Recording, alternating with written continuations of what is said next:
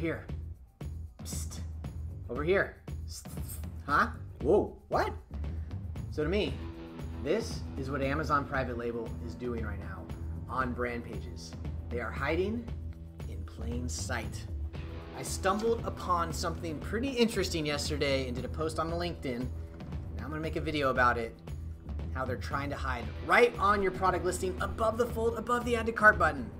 Transition. Look at this, Cottondale, a best-selling toilet paper, running a promotion, so they're driving a ton of traffic into this listing to sell their product, right?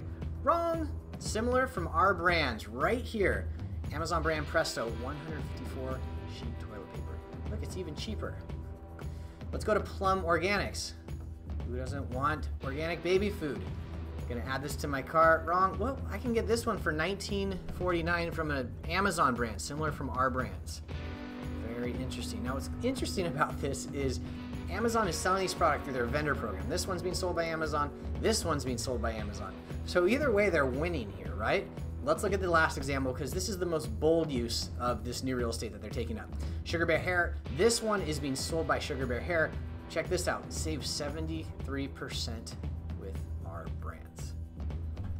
That's pretty nuts. So what do you do to, combat this? Number one, before you needed to look at your competition to be price sensitive and, you sort of battled that ground in the search results. Now you're battling that ground on your product page for Amazon's product. Now, of course, you did that below here with the advertisements and stuff, but it was never this prominent. So are you gonna have to start price battling against them? Are you gonna play that game? Maybe you're not.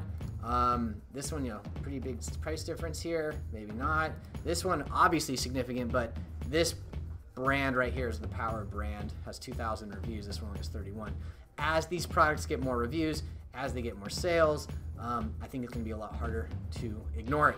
All right, that's all I got. I'm going back to hiding in plain sight in my snake plant.